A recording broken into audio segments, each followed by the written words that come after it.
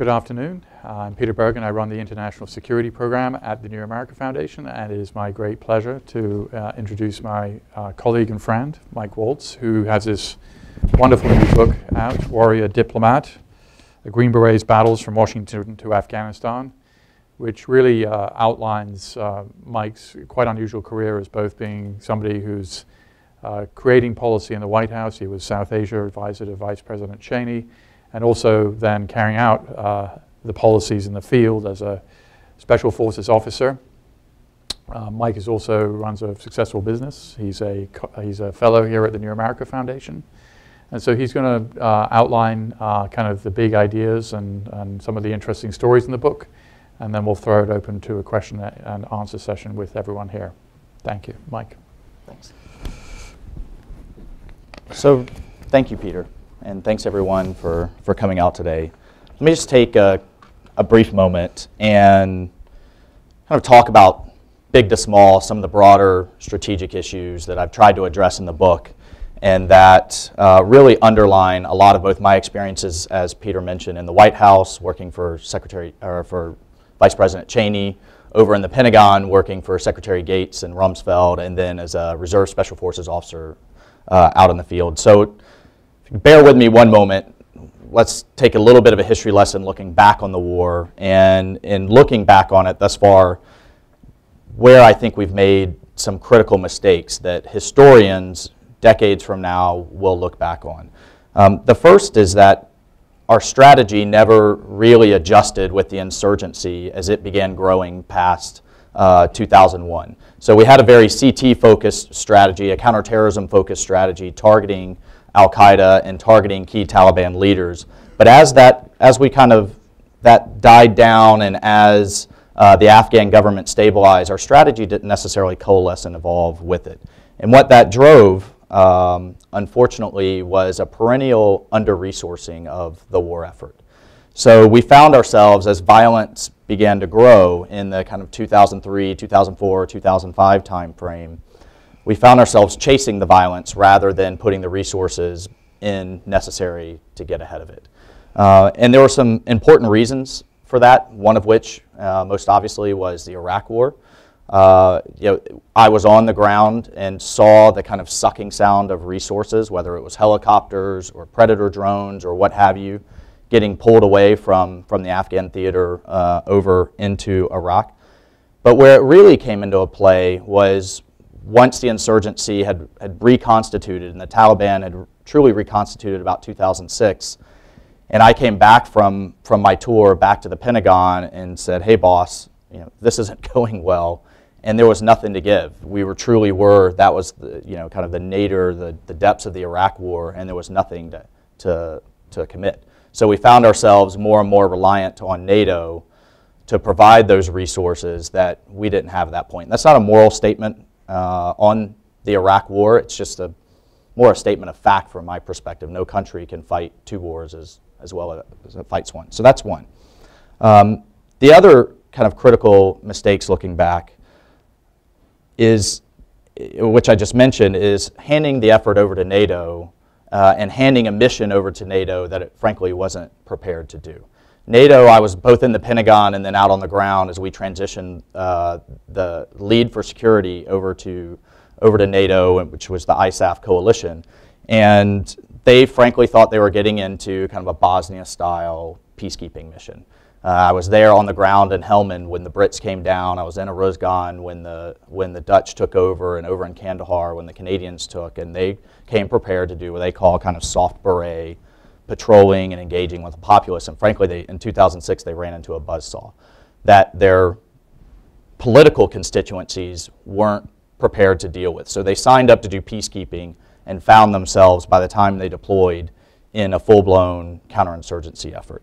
So that was two, and I write to that quite a bit in the book, and being on the ground from French special forces that didn't have the equipment, didn't have compatible radios, sometimes didn't even have enough ammunition, to being with Dutch forces in Aruzgan and asking them to work with us. It had to go all the way up to their parliament for approval because of their national caveats. So it both instituted, it promulgated this kind of under-resourcing, but then it also really tied our hands in trying to fight an enormously complex war with a 42-nation coalition. So that's 2. 3 is we've never gotten our arms around Pakistan, not then or now, and the sanctuary that they afford. And Seth Jones and others have done studies of counterinsurgencies over time, and none that they've found have been successful when the insurgent enjoys unfettered sanctuary next door. And then 4, and what I'd say is probably the most critical, was announcing our withdrawal years in advance of that withdrawal. I was standing in my headquarters in 2009 when President Obama gave his speech at West Point announcing the surge, but then in the same speech announced the end of the surge, and my operations officer standing next to me. So that's like, can you imagine Franklin Delano Roosevelt announcing D-Day, but then announcing to the Germans and to the world that it would only last 6 months to a year, and kind of what the effect. So not a perfect analogy, but it was one that he threw out, and it had immediate effects on the ground. 2 weeks later, I was up in the mountains in Host Province, meeting with a Mangal tribe elder named Gaforzai, and a gentleman that I had been building a relationship with for the better part of a year. Many, many cups of tea, many, many meetings, many hours of kind of getting to know each other, building that relationship and building a level of trust, because 1, it was the largest tribe in that part of Afghanistan. 2, they wanted to work with the Afghan government and against the Haqqani network, which was the predominant insurgent group in that area. And then 3, he had about 1,500 tribal militia, which they call Arbakai, well-trained, well-armed, that I wanted working with us on this new program eventually called Village Stability Operations. 2 weeks after the speech at West Point by President Obama, I go for this kind of final signing of a statement of commitment with Gaforzai, and very cold reception, didn't offer tea. Finally, after a few minutes, kind of got to the bottom of it, and he said, look, we always suspected it, we've seen it in the past, but now your president has said it. You're going to abandon us, you're going to leave, and the Haqqanis are going to have a gun to my family's head tomorrow night, and as soon as you do. And I tried to kind of talk the nuance. No, he was only announcing the withdrawal of the surge. It's not all U.S. The nuance was lost. They heard that America was leaving, period. And it had some truly detrimental effects in other ways as well. We saw corruption actually spike after that announcement. It's kind of the get out, get the money out while you can. We saw government officials that we had really been kind of gaining traction with reform efforts be less inclined to do so. We really, frankly, were undermined by that policy statement within days, within weeks of its announcement. It was a fascinating case of how a policy kind of intended to go this direction immediately on the ground sent the tactical and operational effort a totally different direction. So, and this is how I ended the book. The thing that Mullah Gaforzai left me with was, as we were leaving that meeting where he withdrew all of his support and pledged not only to not work with us, frankly told me they're going to be hedging their bets now with the Haqqani network. He said, look, until you're prepared to have your grandchildren, not your children, but your grandchildren standing shoulder to shoulder with my grandchildren, we can't work with you, and this will never work. And that's really a theme, that kind of commitment or lack thereof that runs throughout the book. And the signal that sent both to the region, to the Afghan government, to the Afghan populace, and to the enemy has really hurt us throughout the war effort. And it was rather, whether you're only here for Al-Qaeda, or now you're focused on Iraq, or you're handing us off to NATO, or you're announcing a surge to bring security, but now you're announcing your withdrawal.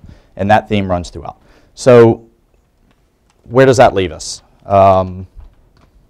Today, I think we frankly have, to be very blunt, a policy of hope and a lot of assumptions. Right now, we're assuming, it was just discussed today at the London conference, but we're assuming that the Afghan National Army and the Afghan National Police can stand on its own. I find it difficult to wrap my mind around how the ANSF, the Afghan National Security Forces, are going to do alone, without our support, what 42 Western nations couldn't do in the last 10 years.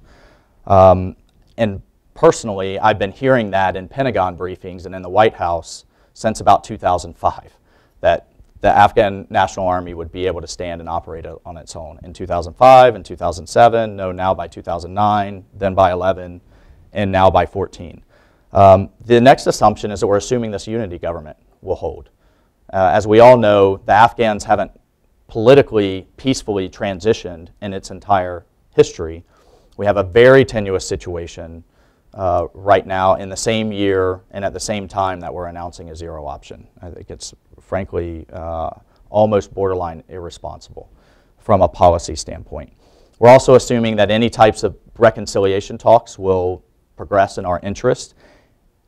We're assuming that ethnic tensions won't continue to rise, and I think Washington grossly underestimates the amount of ethnic tension that's on the ground right now.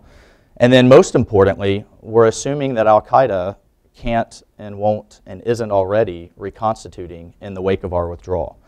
You know, I just did a Q&A with Dana Perino of Fox News, and we kind of went through all of this, and she said, "Mike, I got it. It's always the simplest questions that are hard." She said, "Why should the American people care?" I mean, really, we've been at this for 10 years. We invested billions of dollars. We've lost thousands of lives. That all is scary, but why should they care? Well, I think we see now with ISIS in Iraq what can happen in the wake of our withdrawal and our precipitous withdrawal. And if that makes you nervous, having ISIS on the doorsteps of Baghdad makes you nervous. Having a reconstituted Al-Qaeda on the doorsteps of Islamabad with the keys to nuclear weapons should petrify you. It certainly does me. And we can talk about the nuances of that analogy, and there's a lot, but I think that there is some real issue, and I have real issue, and I write to that in the book, with just turning our back on the region. So what's the policy going forward? And how are we going to get this, what I think is aptly called long war, to a better place? Well, a few years ago, I gave a talk to a bunch of new congressional staffers that were coming in the wake of the 2012 midterm elections. And I talked about a country in Asia that at one point had a higher illiteracy rate than Afghanistan does today, had no roads, no infrastructure, no real political system, and certainly no army, because it had been occupied for the better part of 50 years, and the country was South Korea. And it did indeed have a higher illiteracy rate in the 1940s than Afghanistan does today. And it's not a perfect analogy. There are many, many smart people in this room that could poke holes in it, but I do think it's a great example of what sustained U.S. engagement can do over the long haul. And I argue at the end of the book, despite all of the mistakes that we've made and that we certainly need to learn from, that the sooner we stop attacking this in 18-month, 3-year, 4-year increments and start wrapping our minds around that this is going to be a generational, multi-decade effort, I think actually the sooner we'll be in a better place. And the examples of Germany, South Korea, Japan, while not perfect, I think are examples of what American engagement can do over the long haul. So that's those are the underpinnings of the book from just kind of a policy and thematic standpoint. What I tried to do in chapter by chapter is, rather than talk about these things, I tried to have you experience them through my time on the ground, my time in the White House, my time over in the Pentagon, and then also, of course, my men with me. The introduction starts with, there we are in the black helicopter, we're going after a Taliban commander. He was responsible for the death of my first KIA and several of our Afghans in that tour. Really a bad character. Well, we enter the home in a night raid and we accidentally kill his 8-year-old little girl. I had just Skyped with my little girl the night before.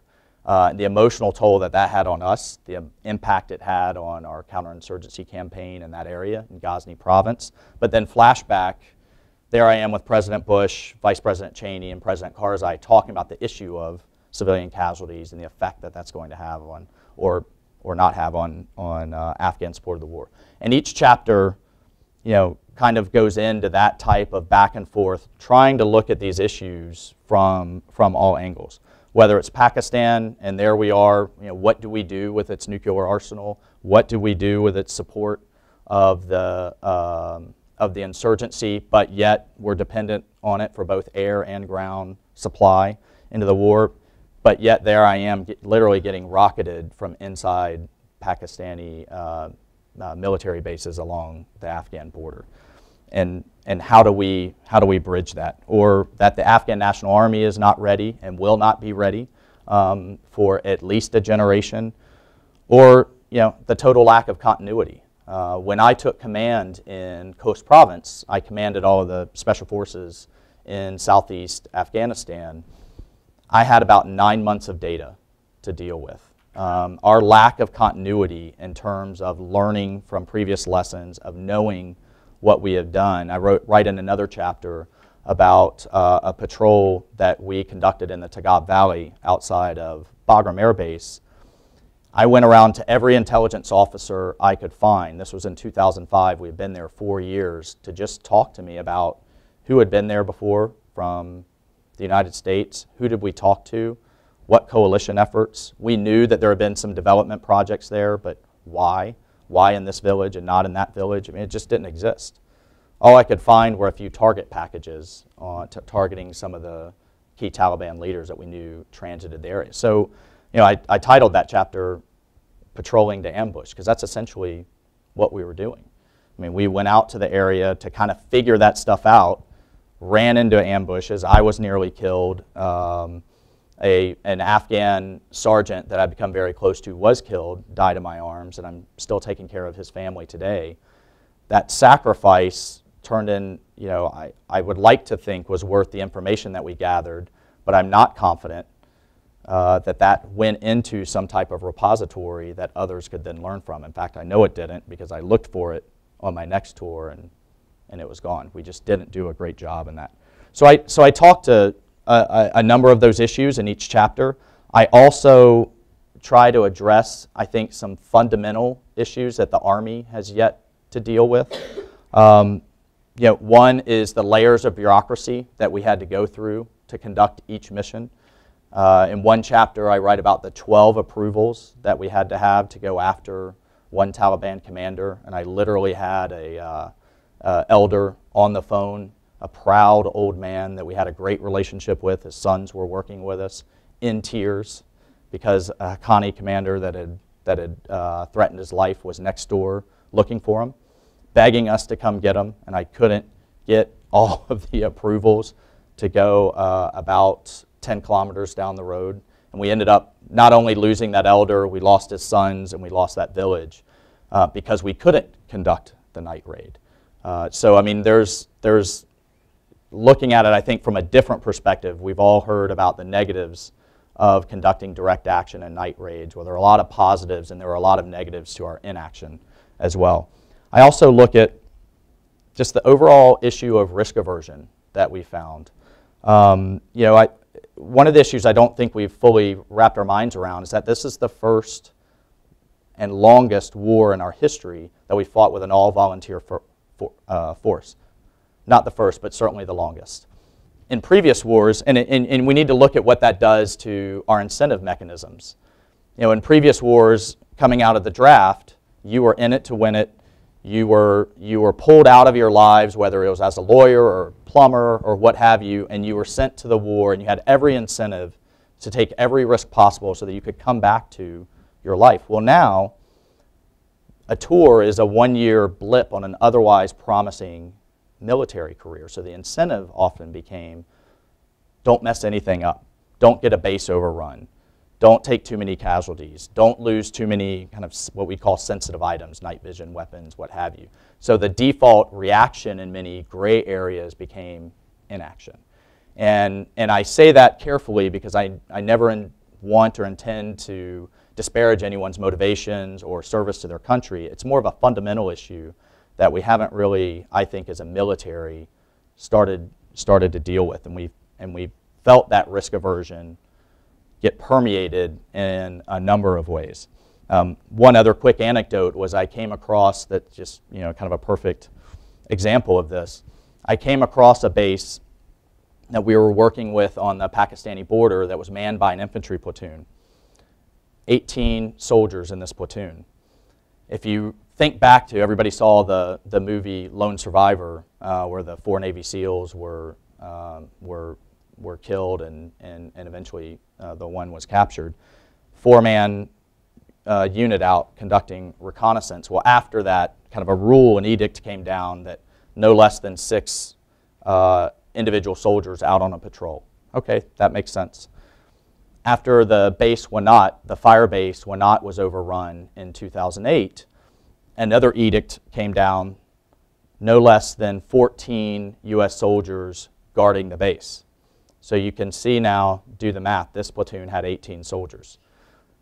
They couldn't necessarily leave their base because they wouldn't have enough, but they couldn't go out because they didn't have enough to patrol. And so they ended up having reinforcements flown in every time they even wanted to just go down to the bazaar, where the Taliban were openly harassing a girls' school that was down in the village below their base. I mean, think about the signal that sent.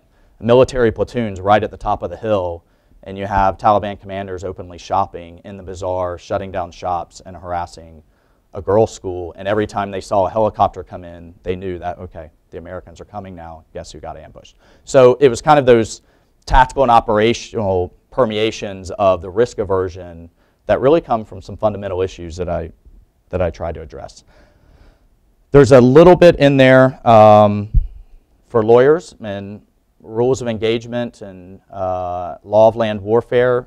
There were a number of instances that anyone who's had to fight in this type of war have had to deal with. Didn't make it any easier on me. There was a certain one where mortar rounds started coming into our position, and we saw them walking in. One of my snipers finally found who was calling him in. It was about a 9, 10-year-old little boy up on a hill with binoculars and a cell phone. No weapon, wasn't armed, but every time he raised the cell phone, we saw another round come in. He's looking at me with the, hey sir, what do we do? Make the call. And I told him to put a warning shot down at his feet, which he did, and it splashed rocks on the kid. He dove behind some cover, but he came back out, raised the binoculars, raised the cell phone, and another round came in and wounded some of my Afghans. At this point, I have hostile intent. I'm clear from the Geneva Convention. But I still make the decision to just keep putting warning rounds around the kid until he fled. Who knows if the Taliban had a gun to his family's head, if what the situation was, but that was a call that I made at that time. Was it right or wrong? I think it was right. Would I have felt that way if I was explaining that to the family of one of my men who were killed by one of those mortar rounds? I don't know. So I want to bring those type of experiences to the American reader as well, aside from these broader policy issues. And then just a few other things that affect today, and how do we move forward today in what I'm convinced is a 100-year effort. I think, yes, this is our nation's longest war, but I think we're about 13 years into a 70, 80, 90, 100-year-long effort, just as we were in the early days in the war, in the effort against communism. I mean, at the end of the day, we're fighting an idea. We're fighting an ideology, and that is by far the hardest thing to defeat. And I think we've seen that now. We had the adulation after we killed Osama bin Laden, but the idea of extremism, much like the idea of communism, has survived, and it's going to take a long time to undermine that.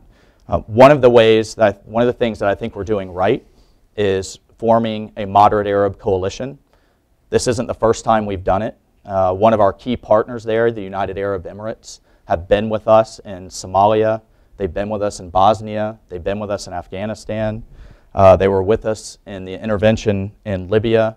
And to have partners like that, I was out on the ground with them in several of the chapters of the book. in southern Afghanistan. And just to kind of put a face on this, to have an American officer standing next to an Arab officer talking to groups of Afghan villagers, and to have the Arab say, this is not the way. Look at Jakarta, look at Istanbul, look at Dubai. There is a better path for you and your children, and to still be proper Muslims and followers of Islam. And oh, by the way, he would take it a step further and say, look what the United States did for Germany. Look what it did for Japan. Look what it did for Korea. That kind of a voice, immediately undermining the ideology and, frankly, the ignorance that the Taliban was espousing, was worth battalions of U.S. soldiers. And then the other piece that I've become very passionate about is girls' education and women's empowerment. We need to take that out of this kind of feel-good humanitarian realm and put it squarely in the national security realm. It is a national security issue.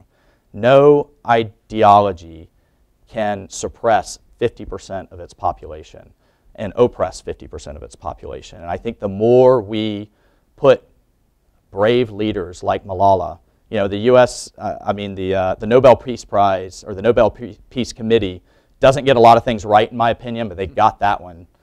They got that one right, and I about fell out of my chair. I was so thrilled. I mean, if you think I'm brave or any of our soldiers are brave, that little girl is brave. And those are the type of women leaders that we need to empower, and that we need to really put the full force of our government behind in terms of emphasizing. And the last thing I'll leave you with, and then I'll turn it over to questions, is the issue of our veterans and the impact that it's having on us, particularly if you buy into that we're into a multi-decade or multi-generational effort. It truly is having a detrimental effect, but that doesn't mean that we're not ready to continue to do it. We don't need sympathy. What we just need is probably just some support and almost kind of a technical assistance, and how do we translate these wonderful skills that we've walked away from this effort into the private sector or into the next life into. But most of all, I'd ask for your support for the families. You know, it's an all-volunteer force, as I was saying earlier. No one forced us to go do what we're doing, but the families kind of get drug along, and they have to live with the consequences, good or bad. If we don't come home, and often even when we do come home, it's really the families that are suffering, and we wouldn't have the military that we have today without their support. So, you know, one of the things I want to make sure everyone's aware of is 100% of the profits from book sales from Warrior Diplomat will go to the Green Beret Foundation and the Matthew Pacino Foundation that focus on the children of our operators that weren't able to come home. And I think I'll stop with that, Peter. Thank you very much, Mike. Yeah, sure. Thank you. That was a really brilliant presentation. Very, rich with both. You really get a sense of the big policy questions and also your experience on the ground and how they connect. So, when I heard your presentation, there's kind of a big question here about the United States, which because I think there's a big tension between the United States, the way it views itself as a country, which is we basically were created trying to escape from an empire, and therefore we have a natural aversion to anything that we might construe as empire building, and the fact that a counterinsurgency like Afghanistan, if you start talking about 9 months or a year, I mean, none of that makes any sense. So I guess there's a big question, which is, does the United States have the political will to do the kinds of things that are required to actually not win, because you can't really win, but at least manage the situation so that Afghanistan's sort of on a reasonable glide path? Yeah, so I'd answer that in two parts. The first is, yes, we do have the will, but we need our leadership to begin explaining why this is so important. I'd ask you, when is the last time we've had President Obama mention Afghanistan? And really begin making the case. He did in the campaign, and I was thrilled to hear it, and make the case of why we need to make this investment, why this is in our national security interests. I mean, a lot of people, if you go back and look, if President Truman or President Eisenhower had announced that we'll have 30,000 soldiers in South Korea for 70 years, that probably would have been a little bit difficult to swallow at the time, Yeah, it's a right? tough sell. Yeah. Well, let me ask you another question, because I think, I mean, you and I completely agree about Afghanistan and what the way forward is, but Right. it seems to me. But I wanted to get the empire. Okay, Yeah, good. I wanted to get the empire piece too. The other piece is, I think we take a lot of things for granted. The world has enjoyed its longest period of relative stability since World War II in the history of the world.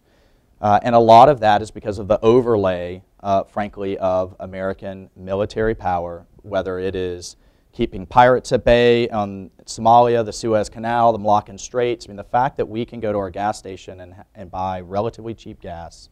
We can go to McDonald's and get $1, and order off the dollar menu and enjoy the benefits of free trade. They've come from our projection of power, and we're seeing now, in my view, we're seeing the consequences of when we've kind of turned our back and looked inward, and we're seeing name a success story right now in the foreign policy realm. We're kind of seeing the wheels come off the bus in this kind of moniker of stability that we've overlaid. It goes to the fundamental question, does American engagement do more harm than good? I would offer that it has done fantastic good, not to say that we haven't made a number of mistakes along the way. So, I could imagine candidate Hillary Clinton or candidate Jeb Bush both putting in their platforms, hey, actually going to zero at the end of 2016 is not such a smart idea. It would be, so. For Hillary, it would be good politics. It would distinguish her from Barack Obama. Right. For the Republicans, it would sort of fit with kind of what their base probably would be happy with. So, I think this, and the other thing is, we've negotiated a strategic partnership agreement with the Afghans that goes to 2024. Sure. A great, a lot of effort was put into that. So, but at the same time, we were announcing the full withdrawal. Right, Yeah. but so I think that the politics of real change around there. Clearly, as you mentioned in your presentation, ISIS in Iraq speaks for itself. Changed things. Well, that talk that I gave in 2012 to a bunch of congressional staffers and made the South Korea analogy and made the case for a multi-decade effort, about a half dozen staffers walked out of the room. It was not welcome. And when I checked later, almost all of them were Republican. So I think this issue of America's role going forward, can we afford it?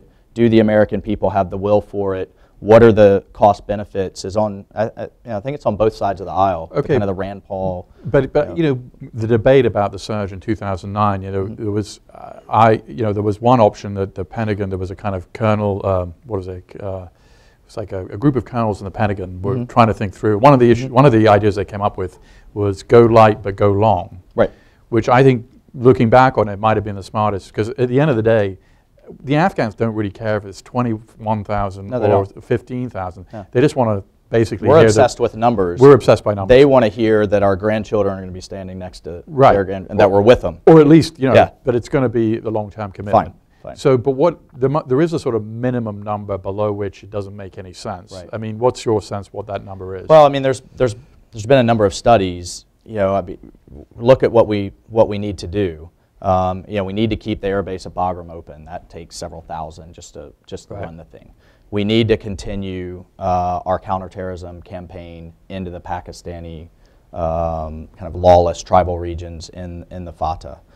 We need to continue mentoring and training the Afghan National Army and the police, but the Army as a priority. And right now we have folks at such a high level that if the trees are falling in the forest, so to speak, I don't think we have the visibility to know down at the tactical level within the Afghan Army. So we need to push those back down. It's a minimum number like 15,000? Yeah, and you add that up, I think you're at about 15 to 20,000, which up until about 2007 is where we were. Yeah. And it was interesting, you mentioned the NATO problems, and they thought they were getting a peacekeeping mission. It coincided right when the Taliban came back. And you mentioned this term national caveats. Can you just explain what that meant in practice? Yeah, so each, at that time there were 42 nations in the NATO ISAF coalition, and each kind of basically had its own rules of engagement, its own clearance process. They all reported to the commander of ISAF, but they all also had their own national officer there that reported back to their capital and could kind of override things, and it just created, between that and then each one being assigned to a specific province and not being able to move and shift and reinforce. But a kind of example, the Germans wouldn't fly at night, right? That's right. So, I mean, what other examples spring to mind? Well, the Dutch could not embark on offensive operations. So, for instance, we just wanted them to pull security for some sniper teams that we had out. Well, that was an offensive operation, potentially had to go back to their parliament for permission to borrow one platoon. Well, command and control problems, I mean, it was just... But to paraphrase Donald Rumsfeld, you know, you go to war with the coalition you have. Yeah. And it's like, is it better to have I mean, even with all those caveats, it was better to have 42 nations in the tent, or was it more, or did it actually cause problems? It kind of reached a tipping point. I mean, they called it flags to post, and we became almost, you know, obsessed, I would say, with getting more members of the coalition.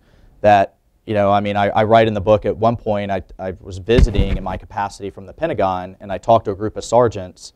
We had 36 U.S. soldiers training 24 NATO mentors to go mentor the Afghans, because they came kind of, frankly, unprepared. You know, I think we really underestimated the level of atrophy that NATO's military, you know, experienced after the end of the Cold War. Number one. Number two, you know, NATO was really designed to do territorial homeland defense. We are now asking them to do things that we take for granted, but be able to move maintenance and supplies and aerial refueling out to an expeditionary kind of environment. And then three, you know, they were going into probably one of the most complex and difficult environments in the world that their governments hadn't fully signed up to do. I guess there is an advantage, even if, because there's not only the military dimension, of course, like, you get the British, you have DFID, which is a huge aid organization, you know, the Dutch and all these other countries coming in, and they have pretty good soft power projection, right? Sure, they do, but think, you know, what you have to have out in the field is very close military-civilian integration.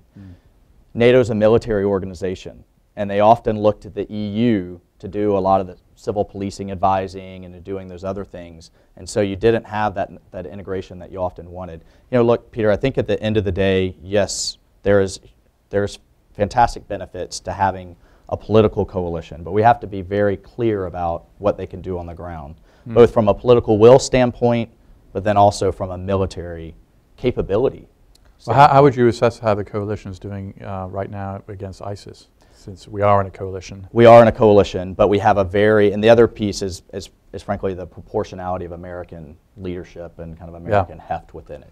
Right now we have a heavily American-led coalition. I talked about, I think there's real benefit to having Arab partners there from a messaging standpoint and just from a broader strategic standpoint. But actually down on the ground, it can almost work against you from a coordination.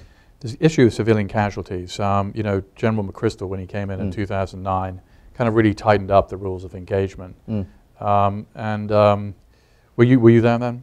I was. On the ground? I was. Okay, was it, you know, I think that he was, you know, he really, was it a sort of miscommunicated in a way to people on the ground in a sense? It made them overly risk averse, or it needed to swing. I mean, and when I was there in 2006, oftentimes, you know, we would get engaged by some relatively smaller, minor insurgent elements, and you know, call in the Air Force, and there was, it was too heavy-handed. Part of that was just how few forces we had on the ground, how isolated we were. But part of it was we needed a shift in kind of thinking, a shift in mentality from a counterterrorism focus to a counterinsurgency population centric focus. The pendulum, though, went too far. General McChrystal, I think, was right to issue the edicts that he did. The problem was then the next layer of command and the next layer of command, and each layer of command you went down got more and more and more cautious because no one wanted McChrystal's finger in their boss's chest. So they overinterpreted. It overinterpreted, and it really tied our hands, so that in situations where we really did need support, and you saw this, you know, from the Captain Swanson, the Medal of Honor winner, what have you, where the questioning and hand-wringing in the middle of firefights was frankly egregious, and it was an overreaction. Petraeus tried to kind of right the pendulum when he came in. Unfortunately, General McChrystal didn't have the opportunity to, but it did swing too far, and it really retarded some of our efforts. I mean, in that part of the world, Peter, people respect strength, and when they see the Taliban and insurgent and the Haqqanis pushing their limits and constantly attacking, whether it's our bases or what have you, and they see a very tepid response because of this bureaucratic wrangling, it sends a message. Yeah, you sketched out, I think you had 4 big reasons why things in Afghanistan a lot of things have to go right if things to go right. But what is going right? Because I think a lot of Americans who may, listening to this perhaps on C-SPAN, we hope millions have a drink. Millions of Americans watching this on C-SPAN. Yeah. I think they tend to bracket Iraq and Afghanistan together kind of unfairly. Iraq, the violence is 12 times greater, and the civilian casualty rate is just off the charts right now. Right. And the fact is, you spent a lot of time in Afghanistan. I mean, what has gone right in Afghanistan, accepting all the things that we know that went wrong? Well, first, look, a lot of things have gone right. I mean, my intent here was let's learn from the lessons, in this book from the last 10 years, looking at it from all of the different angles that I've worked at for the next however many years that we're going to be into it. That doesn't mean we didn't do a lot of things right.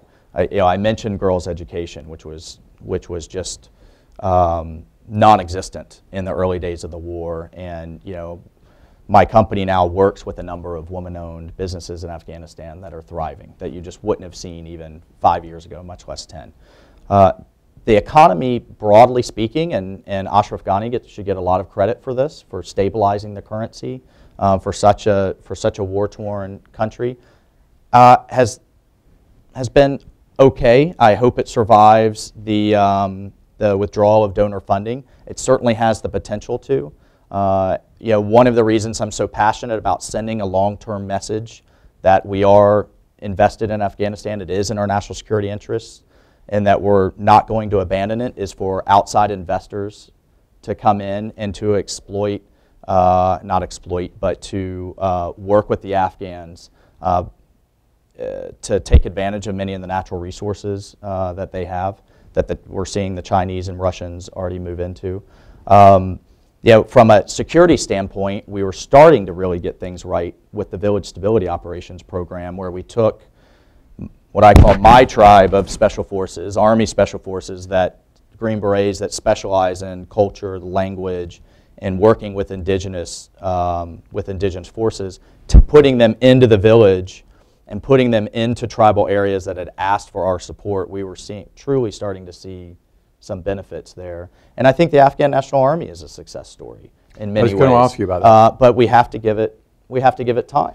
Well, they're taking a lot of casualties. They are. Suggesting that they're fighting and they're not running like the Iraq Army just did earlier this year. And I mean, I think that if you ask people around Washington a year ago, how would the Afghan National Army do, most people would say it's going to be a complete catastrophe. That seems to be basically wrong. Well, but in fairness to the Iraqi Army, we were, folks who are following it closely were looking at the violence and the casualties and the fighting that's been going on for the last 2.5, 3 years. I mean, this isn't a brand new problem in the last 6 months. They did finally collapse. I'm worried, we just saw a base get overrun in Helmand province, a fairly large base. Where was it? Down in, it was... Sangin? Yeah, in Sangin. Yeah.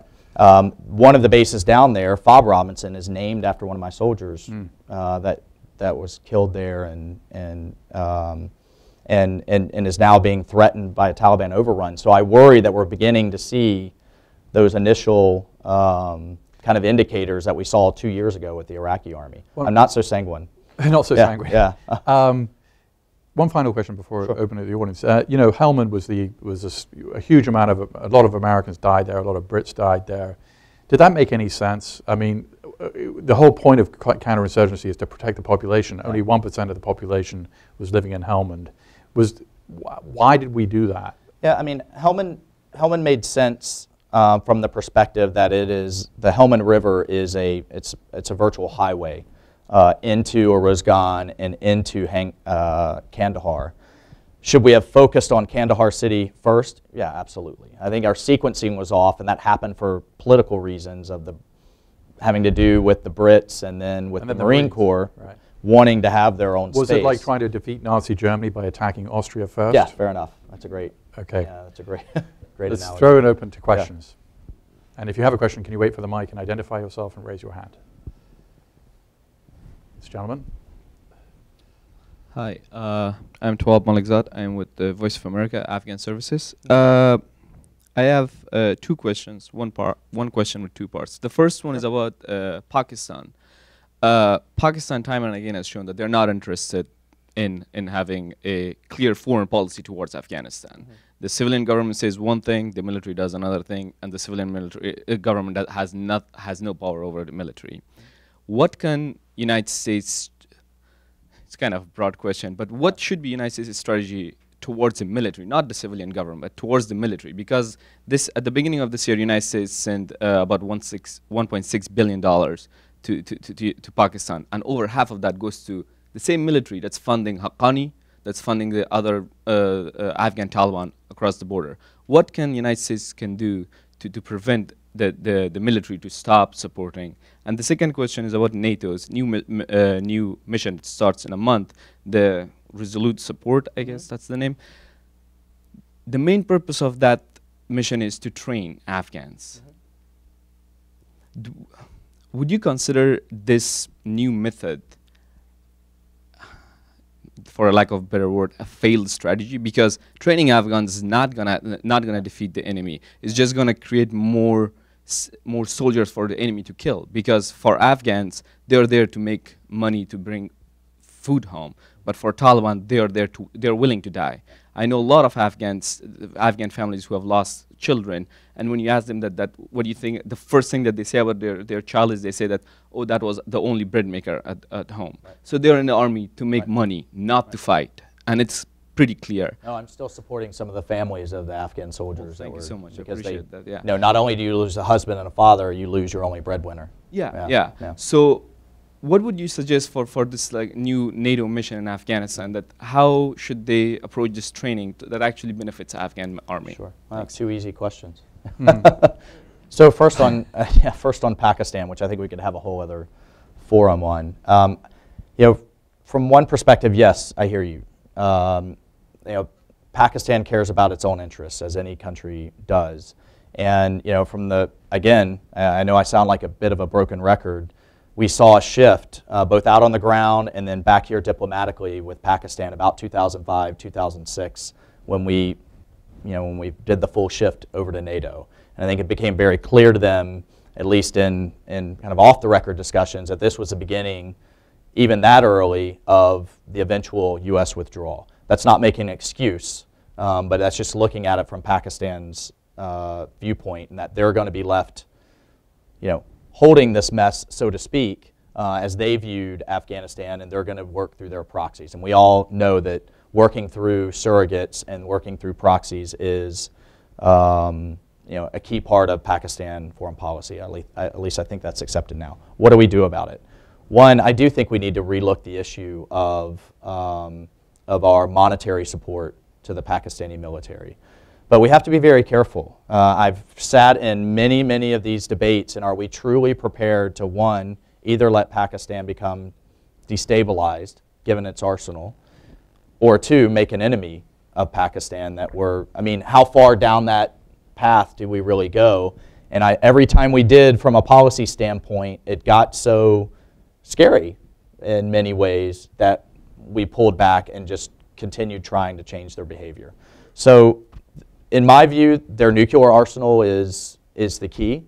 And we have to be very careful about how far we let Pakistan get destabilized. That said, as we're providing funds, are we providing funds to buy more tanks to face India, or are we providing funds to help them fight the counterinsurgency, one? And two, as we shift there, if we try to work with the Pakistanis to shift towards focusing on this extremist problem that's now threatening Pakistan as well, I think we have to really think about whether we're willing to accept the Pakistanis being more reliant on their nuclear arsenal now vis-a-vis India. So I mean, it's such a broader regional problem, but I think we have, the United States needs to think about what its priorities are. And on the train and advise, real fast, I agree with you. I agree with where I think you're going. It's kind of like, doing training only is kind of like telling the coaches of a football team, you can only go with your team to practice.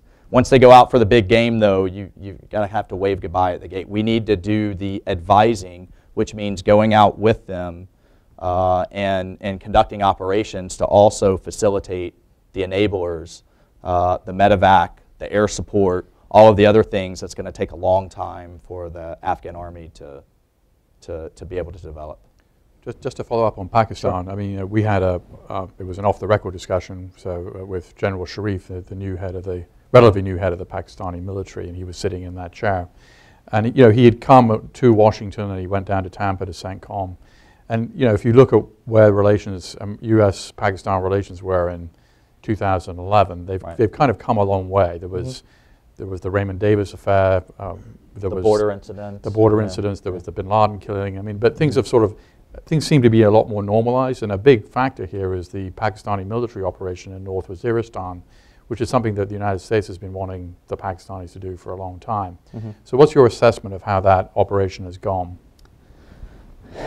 The operation was advertised months in advance, and then there's a lot of speculation about why that was advertised. And talking to folks out on the ground, they kind of saw a shift of the Haqqani network out of the area of operations up into the northern parts of the Fatah. So there are many folks who believe, and I'm not sure where I am on it, that was frankly for show and to both placate internally and... I think it's a little more complicated than that, because this was actually a very rare example of where the military actually wanted to do the operation and was being constrained. The civilian government was saying, hey, wait a minute, we need to extend these negotiations with the Taliban. And clearly they were never going to go anywhere, and they didn't.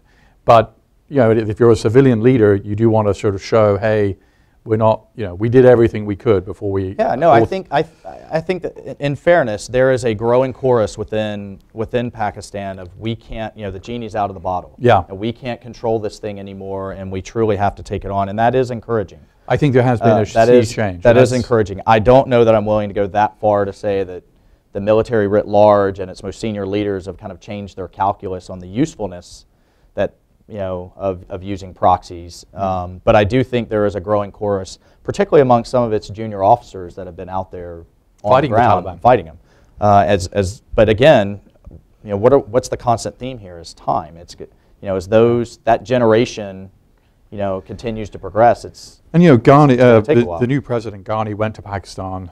I mean, as General Sharif, the Pakistani chief of army staff, went to Afghanistan. I mean, it seems to be like, Karzai was publicly enormously critical of two countries, the United States and Pakistan. You are not hearing that. Often for so, what he viewed as which in a kind of pretty unhelpful way for all concerned, right? So, I think Ashraf Ghani, yes, there is this sort of issue about the Dr. Abdullah and he not agreeing on every cabinet position, but I mean they're both technocrats, they're both pretty savvy people, and they both have, if it doesn't work between them, this whole thing goes south, right? Right, and they realize that. And I think we have two very reasonable, well-educated, decent men in those positions. But it's almost like having Mitt Romney and Barack Obama in the same White House. I mean, still, and I'm not worried about them so much. I'm worried about kind of the secondary and tertiary layers of warlords and strongmen behind them that are going to lose patience at some point and are already beginning to hedge and do things that are unhelpful. So I don't think time's on our side, but I am still trying to be optimistic. And what about these, we've seen a series of attacks in Kabul. Yesterday, the U.S. State Department released a very, very explicit advisory saying, U.S. personnel shouldn't go anywhere in Kabul. I mean, is this the Taliban trying to show the flag? But really hitting mostly soft targets essentially, or is this something bigger, or is this? I think you're. I mean, from Jalalabad to Kunar to Helmand, and in the east and up into Kabul, you're starting to see a pretty concerted push.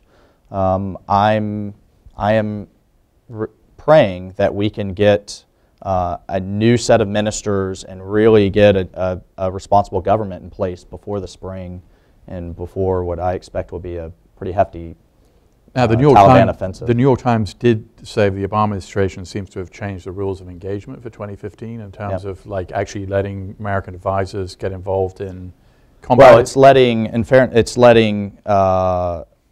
us provide air support again down on the ground, which had been essentially turned off by both President Karzai and the administration. So that's turned back on Right. from both Ghani and the administration, which is a positive. But in order to be able to really use that, which is what we're seeing in Iraq right now, we're running a lot of sorties. We're not dropping a lot of bombs or doing a lot of things on the ground because you need those folks tactically out with. And tell us what is sure. what's really happening on the ground, because it's not very clear in terms of what we're drawing down. I mean, you mentioned the village stability operations, which are all sort of special forces in the local community, which are pulled back. They're all gone, or they're all pulled back. So we pulled those folks back. They do what's kind of what's known as a kind of village overwatch, where they go out and visit these local. They're called Afghan local police, but many of them were recruited from tribal militia.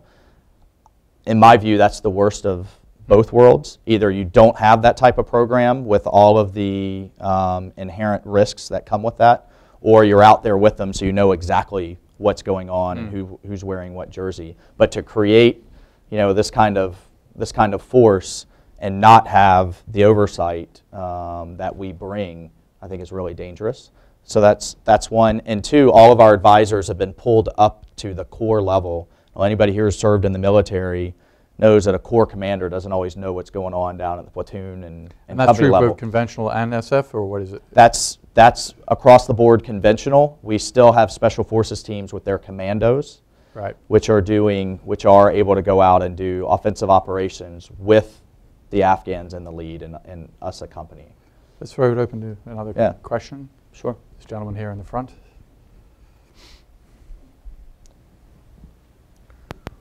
Hi, thank you for your service and for your book. Thank you. Burton Gerber, Georgetown University. The media and the American government and observers and everyone refer counterterrorism and counterinsurgency, often without making distinctions about what they are. And dealing with dealing with an insurgency requires different kinds of skills and deployments and so forth than terrorism. Yet our government, for instance, still has counterterrorism centers, and I don't know of any counterinsurgency center. Iraq now, we're confronting the Islamic State. The president was clear when he made a statement that we will degrade and destroy ISIS. Those were the very words he used. And that clearly would indicate a recognition that ISIS is an insurgency, not a terrorist organization, although it uses terrorist tactics clearly. What kind of confidence do you have that the president and the U.S. government is committed to the long-term effects of long-term requirements of confronting an insurgency like IS? Certainly it has garnered some coalition, but it hasn't deployed the kind of forces like, for instance, the airstrike personnel. Do you think that it's realistic what the president has said about degrade and destroy? Wow. I'll go back to some of my analogies with the Cold War, with our efforts against communism. If you look at the end of the day, over the course of history, people who are disenfranchised, who feel like they don't have opportunity or disconnected from their governments, that don't see a better path for their children, have gravitated towards some type of movement, whether it was socialism, communism, or now extremism, that they feel gives them a mechanism to address those grievances. At the same time, I think you have people who use and abuse those movements to, it's all about power and either maintaining power or seeking power. So, I mean, taking a very macro view, I think the entire extremist, Islamic extremist movement is an insurgency to some degree against either the Gulf monarchies or what they see, Western liberal societies, or the kind of abusive government, if you want to really drill down, that's that they have grievances against. So yes, to answer your question, I think, we need to take a broader, very broad view of how do we undermine this ideology, just as we undermine, I mean, people ask me, what does victory look like? And I would tell you, I think victory looks like when ISIS, Al-Qaeda, Hezbollah, what have you, can't recruit anymore. And their ideology has no draw. I mean, think back to the 80s, GSG-9, Red Brigades, think, those communist groups, Shining Path down in Peru, were very powerful, could recruit, and were furthering their agenda, and now they're a joke. Why? What happened to the draw of that ideology? And I think we have to get this current one to the same place. And I take your point, terrorism is just a tactic. It's just a mechanism. To follow up on that, yeah, Mike, sure. So communism as an ideology actually didn't last very long. It was 7 decades, basically, and it expired really big. I mean, when the Soviet Union expired, I mean, Right. I'm sure there's still communist professors somewhere at some French university, but Yeah. it's a very minority kind Sure. of position. So it was very tied to the actual experience of the Soviet Union and the fact that it just didn't deliver. And ultimately, Yeah. I think that was Yeah. the biggest sort of variable. So the ideology that sort of fuels ISIS is, in a sense, older, and it also claims that it is a sort of a God sort Sure. of centric ideology. I think those sort of ideologies are often harder to kill, or even to manage, or Right. hope that they just.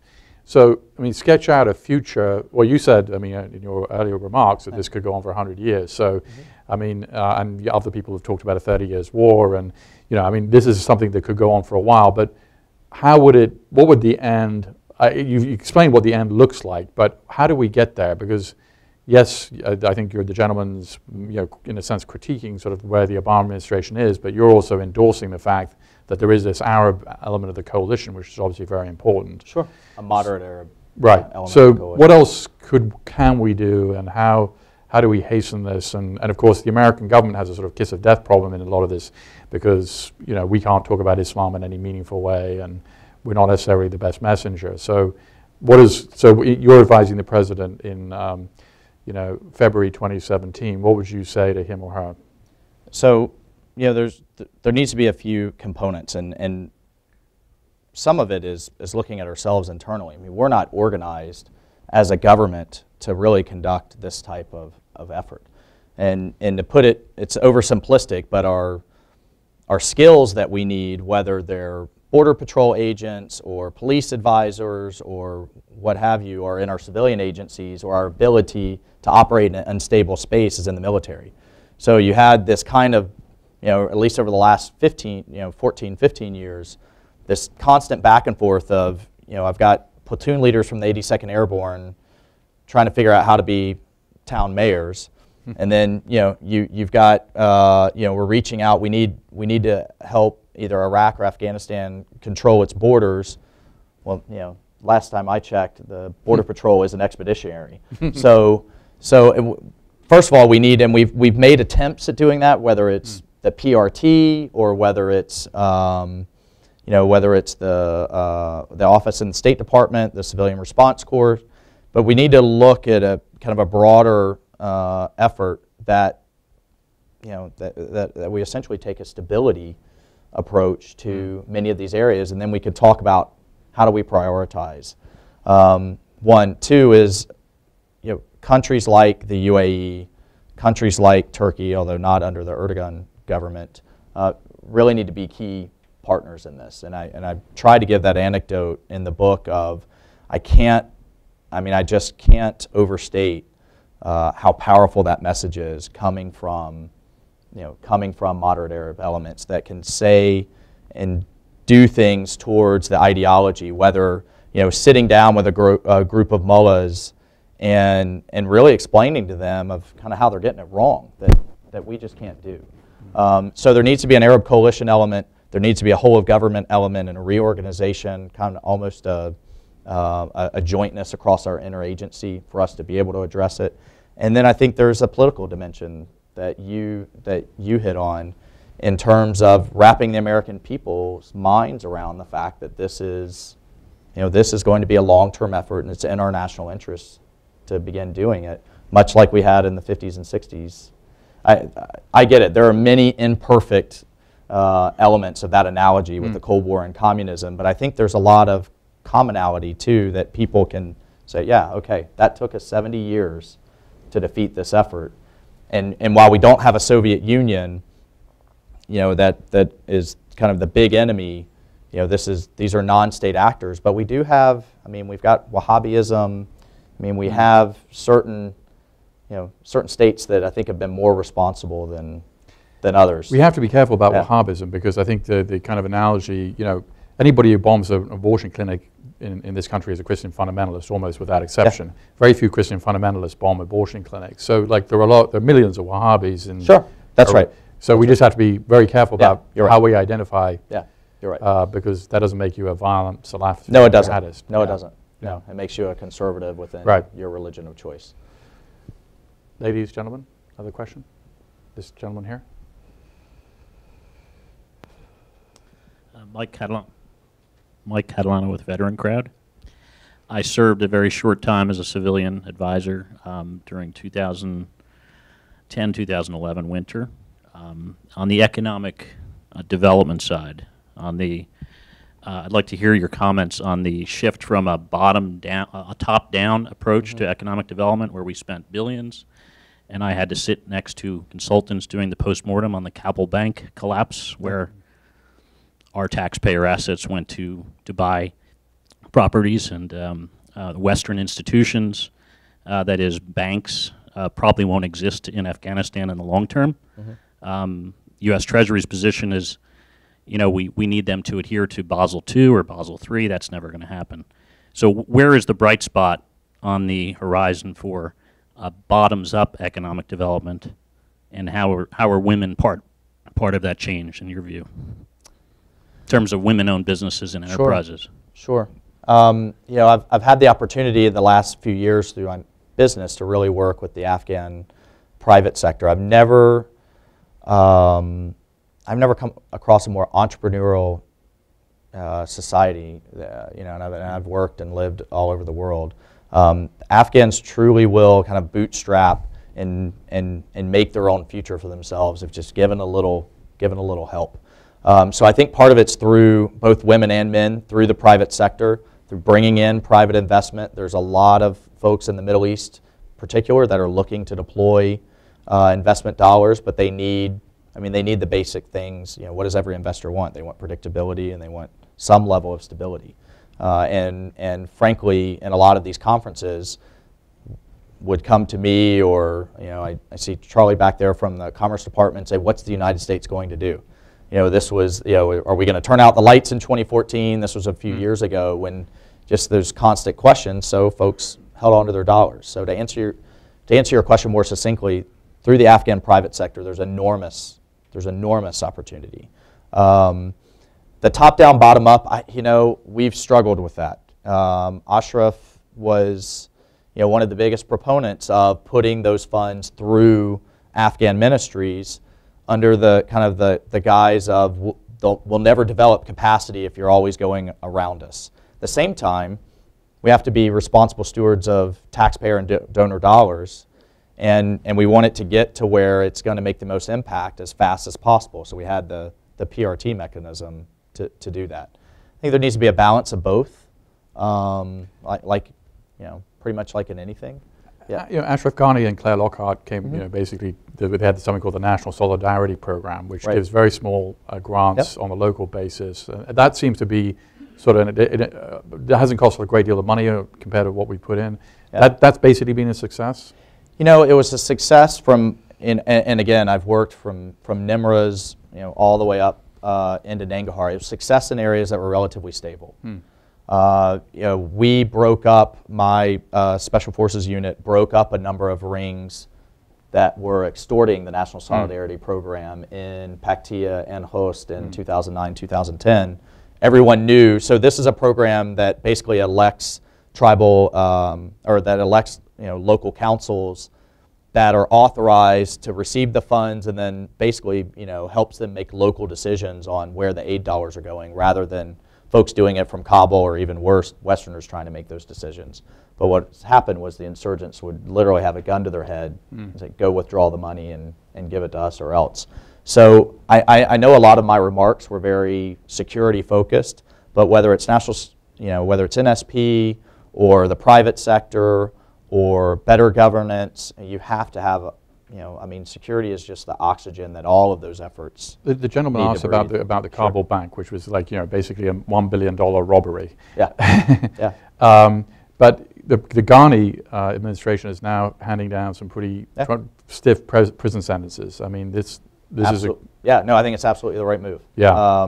Because I mean, without that, no one's going to... I worked counter-narcotics policy in the Defense Department for years and spent years of my life, frankly, undermining folks in the State Department that wanted to make our counter-narcotics policy eradication and aerial eradication. We're actually spraying crops of the very people we were trying to win over.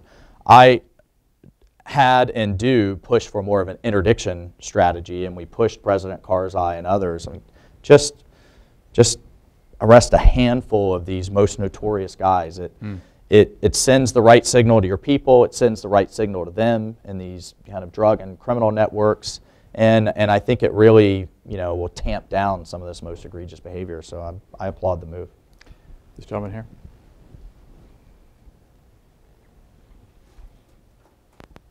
Good afternoon, gentlemen. My name is Chris Day. I'm from 3rd Group, and I have a bit of experience in Iraq and in Afghanistan. And from every deployment I've seen, the thing that you said that struck me most was that risk aversion is probably the military's, I think, biggest problem.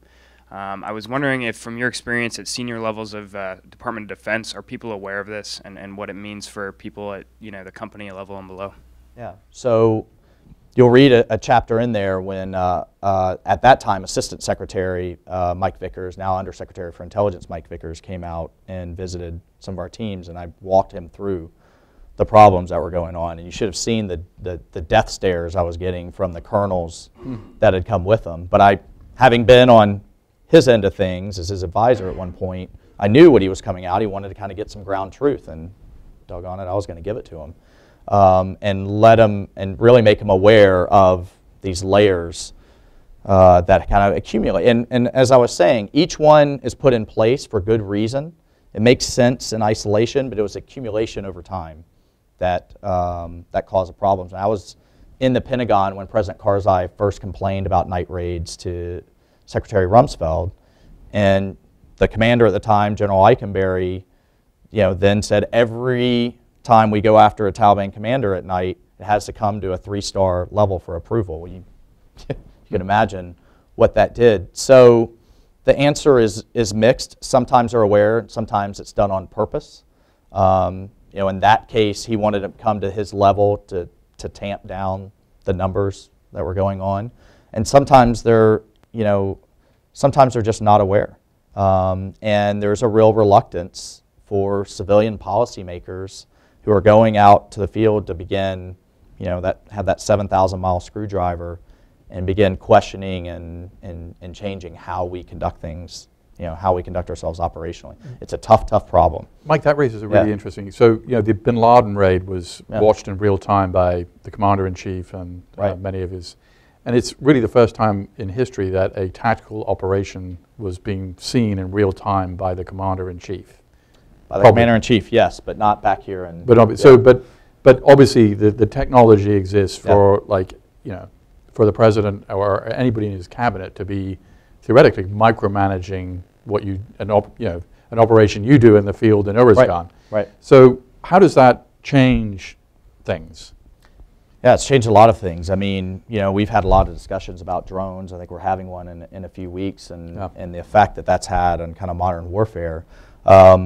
It's a mix between risk aversion, to answer your question a little bit further, the risk aversion that I think has seeped into what I call a careerist force rather than an all-volunteer force, because now we have folks that are focused on this is one spot in their career. And then between technology that literally allows things to be managed from afar. And I've had it done to me, and I'm sure you have as well. It plays a huge role. It's one of the reasons I take umbrance, though, to flip that around, this notion that we often hear in the media that, our our special forces guys are kind of some cowboys that are out there just kicking in doors willy-nilly, or we're dropping, Hellfire missiles from Predator drones, at kind of the flip of a switch. There is an elaborate process with lawyers at every level standing right at the commander's shoulder with a series of kind of criteria of whether we can take that shot or whether we can go on that raid, to the point that I argue in the book to our detriment. Our hands are too tied. The pendulum has swung too far. And it really, as I said, our inaction often had greater consequences than our action did. Does that answer your? Yeah, sure. This gentleman here. Hi, I'm Hale Laughlin. I have a little bit of time in Afghanistan, and I've been part of the sort of the guerrilla insurgency along with your community and a few others for a few decades now, that has tried to fight the coin battle inside the policy realms in the Beltway here and in the combatant commands. What would you offer as advice? How do we fix the policy? When we woke up in this alternative universe this morning, where we've got representatives from the Joint Staff, DOD, advertising that the Afghan National Security Forces and police are going to be able to take care of this problem. At the same time, we're sitting here listening to you introducing your book and all the things we know about the reality. We have a severe policy disconnect. So what would you offer for advice on how to fix that? And don't just say vote for the right people. No, well, I mean, the signal and direction and it's in some ways the way it should work. I mean, the strategic direction by the civilian elected commander-in-chief is, the military should, in a large degree, in a civilian-run military, be in line with that. But there are some fundamental issues within, particularly the Army itself, that are also at play, regardless of who gets elected in 2, 4, 8 years from now. And one is that the Army in particular still wants to fight big wars. And this is getting into a long conversation with the military-industrial complex that requires big equipment and big shiny objects that employ a lot of people in factories spread across all 49. I mean, counterinsurgency doesn't have a constituency. It doesn't require a lot of stuff. Special forces is what percentage of the U.S. military? I want to say about of the Army, at least Army Special Forces, it's like 3 to 4%. My impression overall, it's like 1.5%. Yeah, yeah, it's very it's very yeah, inexpensive, tiny, and right. It doesn't have a lot of bright That's shiny right. objects That's right. attached to it. So is the Army? I mean, there's some very bright people like General McMaster, and trying to kind of retain the lessons learned. Do you think the Army is doing an okay job at that? Also, if you look at the Army strategic vision that it just released this fall, I think that was an important step in the right direction. The holy grail for moving the massive tanker that is the U.S. Army is doctrine. And it starts, and H.R. McMaster is now the deputy at the Army's Doctrine Command, TRADOC, which I think, which I applauded. So there's I think some of the right people. It's been a decade-long effort, if not longer, to get some of the right people in place. And again, it's that, like we were just talking about with Pakistan, some of that younger generation that I hope stays in the military to try to affect some change rising up. And part of it is the world situation isn't changing. The Army, this administration can wish the world to look differently and want to shift where it wants to shift, but the enemy gets a vote, and they're certainly voting right now. And it's going to require highly trained, highly skilled, culturally attuned, special operators that are willing and capable and able to live amongst, local national populations and take a by with and through approach. One of the disconnects I think is going on right now with Iraq is boots on the ground or no boots on the ground. And I think to a lot of folks, boots on the ground means another invasion and divisions rolling through. We're talking about just taking the trainers, I think many of us are talking about, and letting them advise, letting them do what they're trained. By the way, the 3,000 American soldiers who are in Iraq right now, do they wear boots? They do. They're on the ground. Yeah. Yeah. So and if you ask their families, they're right. They're in the war zone. And how many were there a year ago? About what? 300. Yeah. So, I mean, is this like 1963 with Kennedy?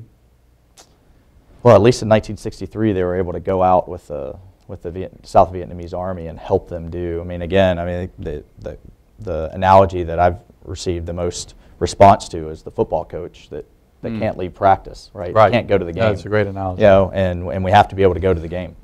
Well, on that note, let's give Lieutenant Colonel Mike Waltz a big round of applause. Thanks, Peter. Appreciate it.